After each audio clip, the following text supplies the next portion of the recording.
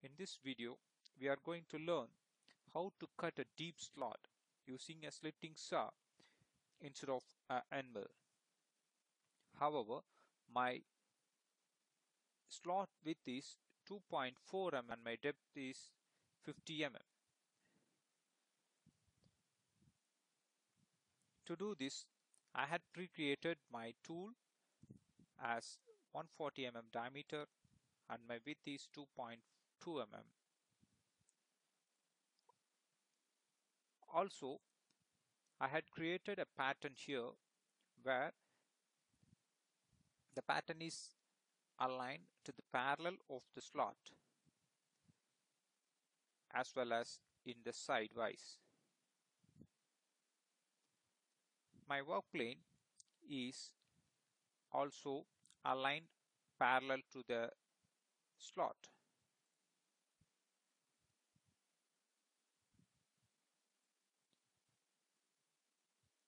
Here I am using a pattern finishing strategy to complete this toolpath.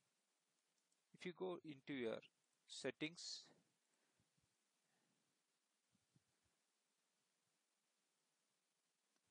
I had used the pattern which I had created already and my tool axis is still vertical.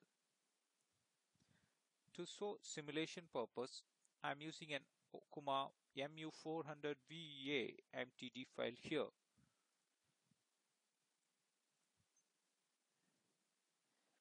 If you see the simulation of this toolpath, it start outside for approaching and it cut into the job and it retract outside.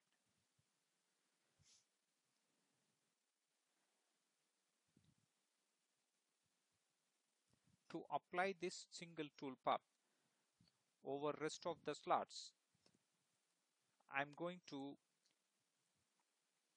transform this toolpath under circular pattern. I'm using an active work plane here and z-axis as my plane.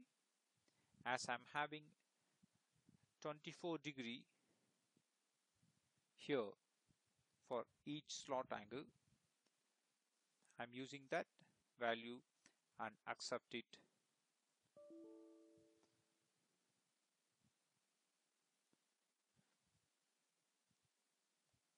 As you see, the toolpaths were created for each slots. To combine this toolpath, I'm using an NC program here and I put all my toolpaths to this NC program.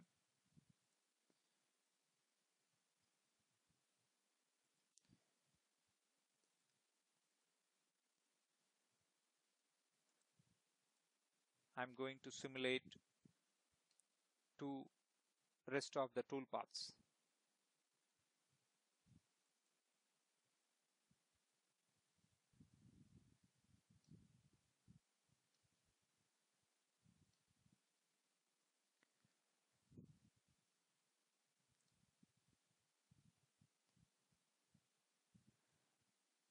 In this manner, you can cut your deep slots using a slitting saw.